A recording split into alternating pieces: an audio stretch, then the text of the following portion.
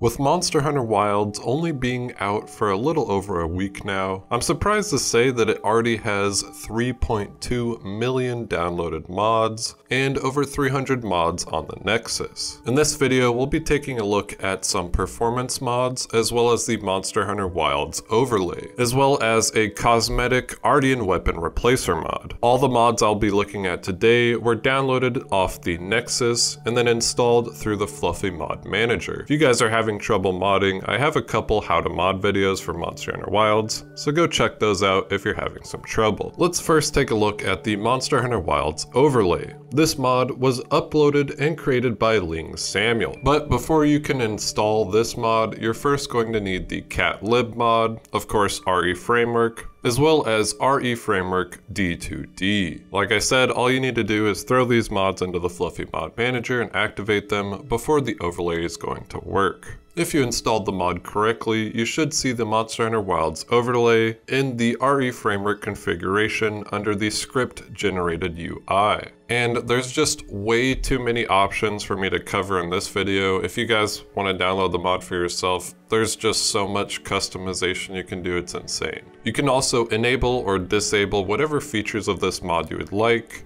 Of course, there's the monster's health bar, the player damage output. There's certain bars that tell you how close the monster is to being paralyzed or poisoned. You can also adjust the color, size, and where these bars are located on your screen through this UI menu. Just be careful when you're editing stuff because it will save even if you quit out the game. So I messed with a bunch of sliders and my health bar disappeared and stuff was too small. Just adjust stuff slowly and make sure you know what you're adjusting. Otherwise stuff might disappear and you won't know how to get it back. And it's not surprising to see this as one of the most downloaded mods on the Nexus. Some people may call it cheating. Some people think that Monster Hunter doesn't need health bars, but honestly, it's just a useful tool if you just want to see damage numbers. Especially if you're playing in a party, you can see who's slacking because it shows you which players are doing what damage at what times. Obviously, don't use this mod to harass people if they're not pulling their weight, but at least you can see how much damage you're doing,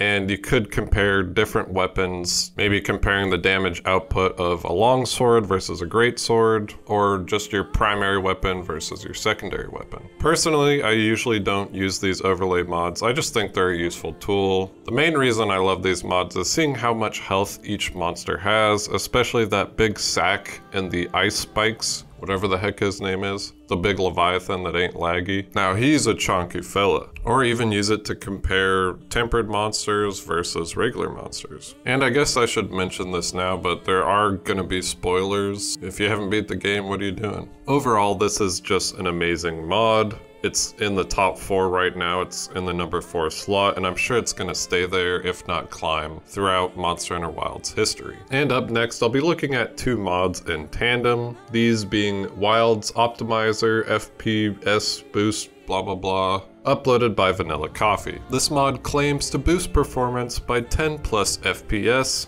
and I can say that it did definitely work. And from the testing that I did, it boosted it up to 20, even 30 FPS in most areas. Before, in the villages as well as out in the environments, I was only getting around a 30 to maybe 38 FPS. And then with this mod installed, I was getting a solid 50 to 60 FPS in almost all the areas I visited. This mod does change your settings, so I was running it at the base settings that it set it to, and then I upped it and it still ran perfectly fine. I'll put my specs up on screen. I don't have anything crazy. I'm sure some of you are running this on older PCs, maybe with a 10 or 20 series graphics card, or even a laptop. I do also have a laptop that I downloaded this mod on, and it did help a ton with performance. And the other mod is the DirectStorage 1.2.2 upgrade to 1.2.3 IO Stutter Fix. And as the name implies, it fixes those weird little stutters that you would get mainly out in the environments where there's just a ton going on. Maybe there's a bunch of little herbivores running about. And a huge thanks goes out to Derek's2094. This mod, as well as the optimization working in tandem, is just a flawless experience. So if you guys are having FPS issues or stutter issues, I would download one, if not both of these mods, as it just greatly improves the gameplay. especially on PCs where they don't have a huge amount of VRAM. My laptop included, I think I only have 8 gigabytes, 6 gigabytes, something real low, but it was so playable after I downloaded these mods. And for the last mod of today's showcase, this is an Ardian weapon replacer. You should be able to use any Ardian weapon replacer through the Fluffy Mod Manager. And this mod is Saber Longsword, uploaded by REFramework. This mod has several different colors to download: blue, cyan, green, can even be Master Windu. Of course, I had to go with the Sith Red. And I've seen all the hate online. People really don't like the Ardian weapon look. Personally, I think they look cool, don't hate. But of course, we want to put cosmetic mods on them because who just wants to have the same weapon look? I mean, hopefully in the G rank or even in one of the first expansion DLCs we get, we'll have layered weapons, but for now, we just have to use the modding community. And all these weapon replacer mods, of course you don't have to use this one, are just perfect for all those fashion hunters. Personally, I'm a huge Star Wars nerd, so I even said this in one of my previous videos. I was looking forward to a lightsaber mod, and here it is.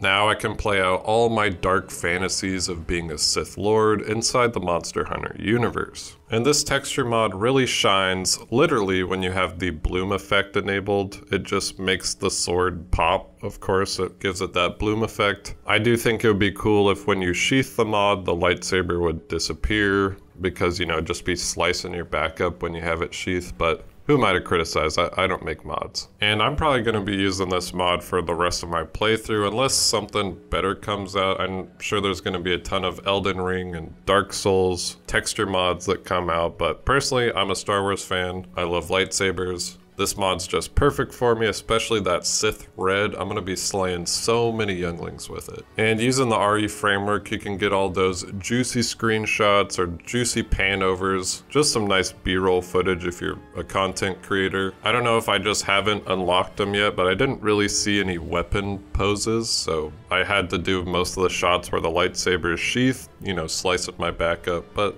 it's whatever. That's all I really have for you guys today. If you have any questions, shoot me a comment. Go check out my how to mod videos if you're having any trouble. And if you want to see more mod showcase videos in the future, stay tuned to my channel, give me a like, subscribe. If that doesn't interest you, I have a few retrospectives out on my channel, one for Unite, one for Portable Third. So if you're into the longer form content, I have that as well. And of course, I just want to thank all of you for watching this video. I hope you're all having an awesome Monster Hunter Wilds experience, and go check out some mods on the Nexus because there's always crazy stuff coming out every single day. And as always, I hope you all are having a wonderful day, and I'll see you all in the Gathering Hall. Peace out.